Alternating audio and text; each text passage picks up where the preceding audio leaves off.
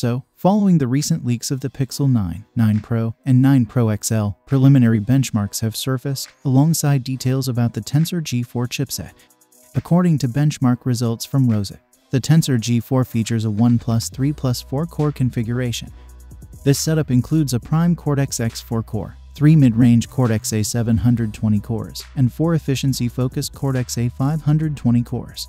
Previous Tensor chips had different configurations. The original Tensor and the G2 featured a 2+2+4 core setup, while the G3 adopted a 1+4+4 configuration.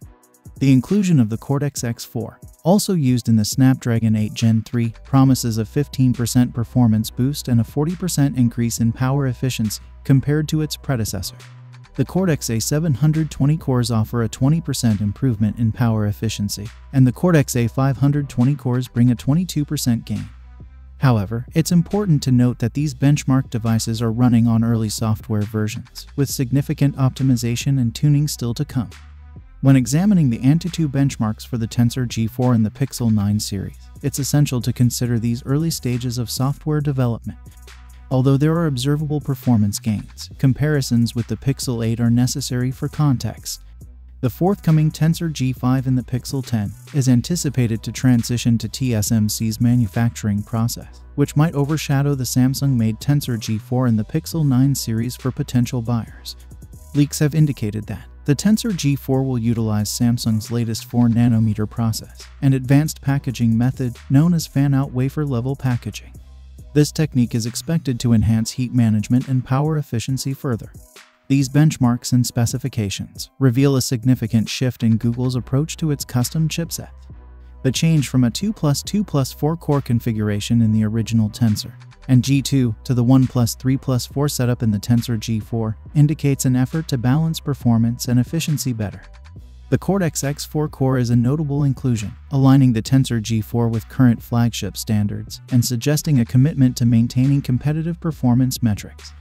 Moreover, the focus on power efficiency improvements with the Cortex A720 and Cortex A520 cores highlights Google's strategy to extend battery life and manage heat more effectively. These enhancements are crucial for delivering a smoother user experience, particularly in demanding applications and extended usage scenarios. However, the real-world impact of these changes will depend heavily on the final software optimizations. As the devices progress towards their official release, continued development and refinement will be critical to fully realizing the potential of the Tensor G4.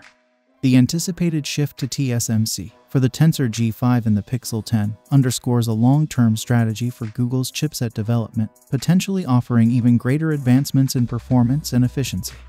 For now, the Tensor G4 represents a significant step forward, with promising improvements that could make the Pixel 9 series a compelling choice for users seeking high performance and enhanced power efficiency.